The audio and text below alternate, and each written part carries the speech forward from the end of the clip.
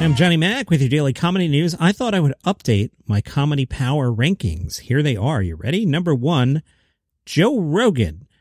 I feel like Joe Rogan is at the top of the power rankings right now. Everybody's talking about his podcast for good reasons and sometimes bad reasons. And he's been in some controversies lately about the podcast and the whole Spotify thing. And Joe Rogan, number 1 this week on my comedy power rankings. Number 2, I'm going to list Jim Gaffigan. I think his recent tweet storm showed the secret power of Jim Gaffigan, and I know from looking at what's popular on my shows on Live by Live that everybody enjoys clicking on Jim Gaffigan comedy clips. So Jim Gaffigan, you are number 2.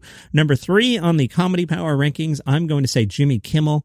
The world was clearly less fun this summer when Jimmy Kimmel took a break, and he hosted the Emmys this week, and he's back on late night, and I just feel like he's a force for good. Number 3, Jimmy Kimmel.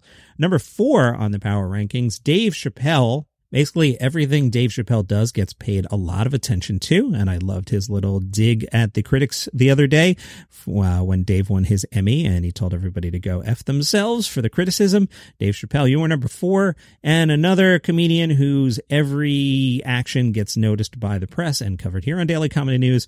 You're number 5 in the comedy power rankings, Ricky Gervais.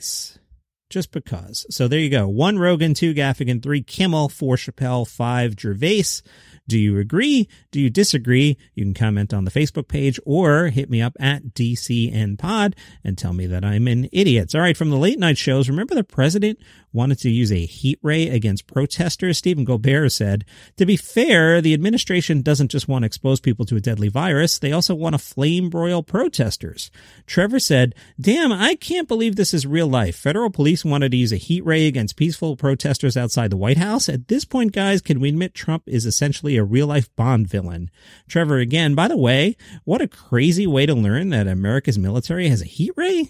This is the same country that can't find money for veterans or healthcare or teachers, but somehow has a giant microwave gun just lying around, just in case we want to hot pocket the Middle East. Fallon said, sorry, what, a heat ray? Who are his advisors? A bunch of minions stacked on top of each other? Fallon was like, even Kim Jong-un was like, that's pretty messed up, dude. Fallon again, a heat ray. Apparently Trump ripped a page out of the X-Men comic and was like, this. Colbert, okay, there's been a lot of back and forth about these protests, but if anyone is still wondering who the bad guys are in this conflict, it might be the ones who say, the protesters are at the gates, bring forth the heat ray. And Colbert said, the heat ray produces a magnetic field similar to a microwave, strong enough to hurt like crazy without leaving burns. Of course, to heat your protesters evenly, you're going to want them to stand on a rotating plate. Hannibal Buress told WESA that his new specials released during the wave of racial justice protests was coincidental. Hannibal said it was weird for it to line up like that, but unfortunately it's something that's always relevant to the conversation. He talked about the incident in Miami where he was arrested, and he said, as a police officer, you should be more mature than a drunk comedian on the street.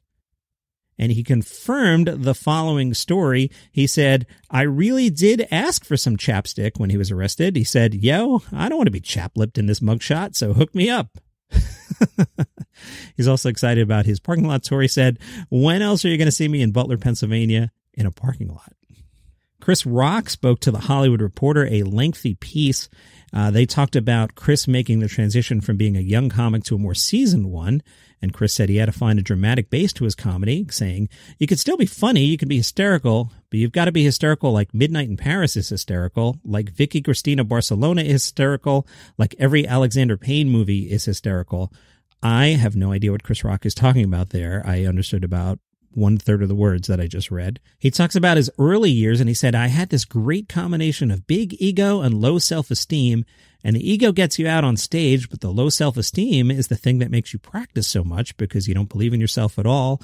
You think you're a total fraud, and you don't think anybody could love you for being you, so you have to be good at this thing. Fear was a good motivator, but he says it took a toll on his act, his relationship, his entire sense of self, right up until he couldn't take it anymore. He said, it just depletes you. I had to let it go. I was just dying, dude. So now at age 55, he's in therapy. NPR critic Eric Deegans wrote, Chris Rock went from being that kid who acts like a watered-down Eddie Murphy to the straight-up voice of a generation. Doors flew open.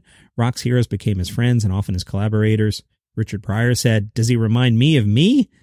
I'm afraid so. That is high praise from Richard Pryor. For some reason, Cheat Sheet decided to write about Jerry Seinfeld this week. It was just a recap of some old stories, but hey, it's the weekend. I'll share it with you.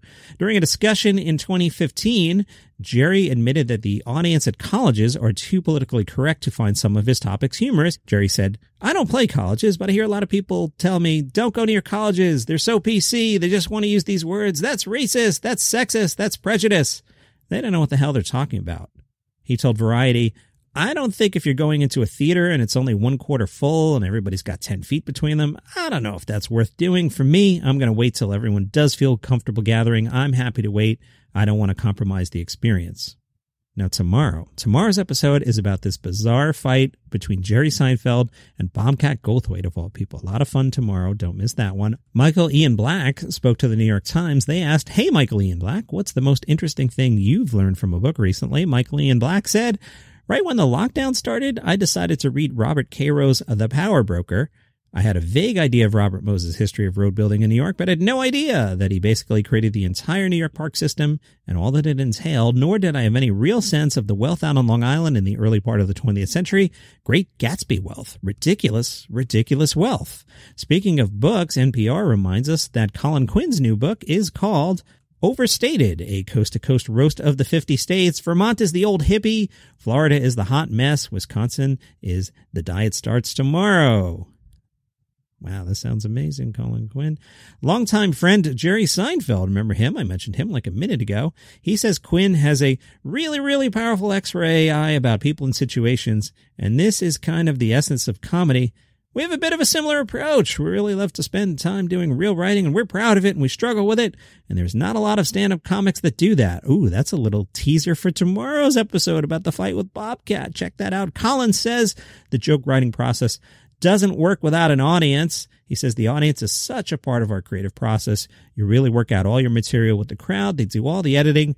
The audience is such a part of our creative process. You really work out with all your material in the crowd.